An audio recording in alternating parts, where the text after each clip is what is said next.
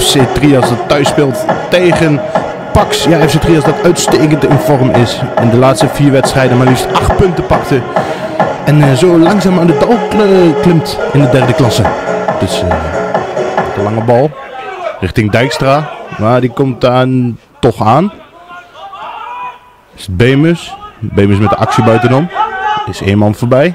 2 man en dat is net iets te veel in PAX-ruimte op. Aan de rechterkant, Nick Houwers. Nick Houwers komt naar binnen, Arjen Robben. Ja, hij schiet. Oh, die gaat er toch ruim over. Een lange bal weer. Het recept dat PAX toch vrijwel altijd speelt. Richting Wolshummen, Roy Wolshummen. Tegenover Melvin Woltrink. Komt die voorzet. En dan is het Matthijs Stoktelus die de bal uitstekend uit de lucht plukt. En uittrapt. Aan de rechterkant, Nijland met de voorzet.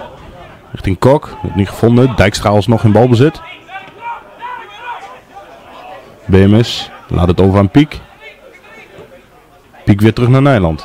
Met de herkansing voor Daniek Nijland. Kappen. Dat is een mindere linkerbeen. Toch een goede voorzet. Oeh, Houwers die probeert daar iets heel moois. Maar dat wordt afgefloten vanwege gevaarlijk spel. Maar raakt hij de bal daar, dan was dat een hele mooie omhaal van Nick Houwers. Lange bal richting Dijkstra. Maar dat is het keeper van de Veen. Jeroen van der Veen van PAX op tijd tussen. Ja, die is niet blij met de manier waarop Dijkstra die bal nog probeert te veroveren. Die wil een vrije trap, maar dat gaat hij niet krijgen. Is het Berendsen. Dijkstra. Dijkstra dribbelt zichzelf een beetje vast. Laat het dan maar aan Bemis. Berendsen. Berendsen met de fraaie opening, maar die valt te verdedigen voor PAX. Maar dan is het daar Honderslo met de voorzet. Kok, ja, 1-0. Nee. Wordt afgevlacht vanwege buitenspel. Scheidsrechter neemt dat signaal over. Maar een fantastische voorzet daar van Rolf Honderslo. En Richard Kok kopt hem ook heel goed binnen. Maar niet een voorsprong, want buitenspel. Honderslo. Lange bal. Richting Dijkstra. Dijkstra met zijn snelheid. Voorzet. Is het Houwers op de lat. Keiharde knal van Nick Houwers op de lat. Spat hij uiteen. En ja, dat was toch wel weer een goede kans voor Trias. En zo hebben ze al een heel aantal gehad. Waaronder dus dat afgekeerde doelpunt. En dan neemt PAX weer over. Richting de linkerkant. En dan zit Nijland daar uitstekend tussen. Dat is een overtreding van Lars Hulshoff. Ja, die glijdt uit. En die gooit dan zijn hele hebben en houden in de strijd. En toch bedeert daar Daniek Nijland. En dan is het een terechte vrije trap voor Trias. En ook nog een gele kaart dus voor Lars Hulshoff. Is het Houwers die daar achter de bal gaat staan. De man met zijn uitstekende traptechniek. Die zo net de lat toucheerde. Dat was een hele grote kans.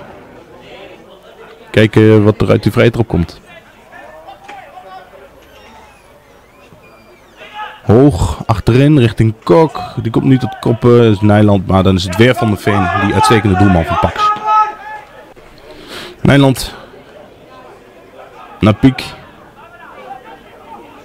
Piek naar Honderslo. Honderslo met schot. En Van der Veen redt. Goede redding van die uitstekende doelman.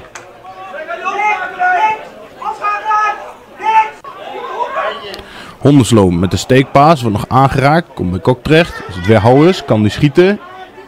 Nee, legt af. En die laat aan Bemis. Maar die gaat ruim naast. Honderslo. Piek. Met een vrije schaar. Is 1 man kwijt. Komt dan toch weer terug. Piek. Piek naar Berendsen. Berendsen naar de rechterkant. Goede voorzet. Kopkans. Joost Piek op de lat. En dan is het daar de omhaal van Nijland. Die bal blijft onder hem liggen. En dan is het 1-0. De verdiende voorsprong voor FC Trias. Ja, een beetje een curieus moment. Daniek Nijland probeert daar een omhaal te maken. Maar die bal blijft onder hem liggen en hij mist hem. En zo kan hij helemaal vrij de 1-0 aantekenen. Terechte voorsprong dus voor FC Trias door Daniek Nijland. Nijland. Hoe ver komt hij? Berendsen draait zich ook vrij met links. En weer Van der Veen. Die uitstekende doelman van PAX. Die is 1 man kwijt. 2 man, 3 man. Komt daar knap uit. Richting Kok. Kok naar Houwers. Goede aanval voor Trias dit. Houwers met de voorzet. Is het dan Kok? Oeh, die komt daar net niet aan. Dit was een fantastische aanval daar van FC Trias. Houwers Gevaarlijke man aan de kant van FC Trias. Weer met die voorzet. En dan is het Kok. Ja, een echte spits. Die loopt tegen die bal aan. Na die uitstekende voorzet. Indraaiende voorzet van Mick Houwers. En Kok loopt er tegenaan en scoort de 2-0. De marge is daar voor FC Trias. En niet onverdiend. Want hij hing in de lucht. Pax komt er eigenlijk niet meer uit. En Trias die bouwt dus de voorsprong uit. 2-0 voor FC Trias. Piek met de lange bal richting Dijkstra. Neemt de bal vrij aan. De man die dus volgend jaar in Lichtenvoorde bij Longa te bewonderen is.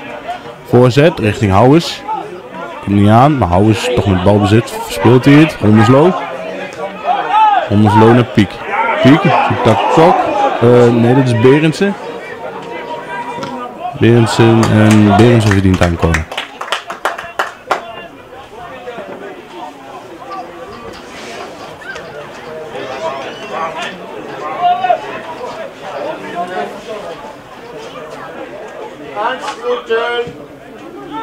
Pax dat probeert de bal, maar direct onder druk wordt gezet door Trias. De Roos, die zit daar uitstekend tussen. Speelt de bal iets te ver voor zich uit, maar heeft hem er nog. Tweede instantie, derde instantie, nog steeds de Roos. Laat het over aan Berendsen. Die schiet geblokt. De Roos legt af op Kok. Kok, droge schuiven, 3-0. Een heel vrij doelpunt weer van Richard Kok.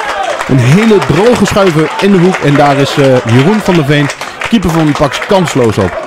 Terechte 3-0 voor FC Trias. En dan is het daar gevaarlijk voor Pax. Is het dan de eretreffer? Ja, met zijn linkerbeen is het Jorn Groot-Roesing die daar de eretreffer op het bord zet voor Pax. Zoveel is het niet meer te spelen. En meer zal het niet worden voor Pax. Het echt heel dramatisch was vandaag. En Trias dat gewoon heel erg goed speelde.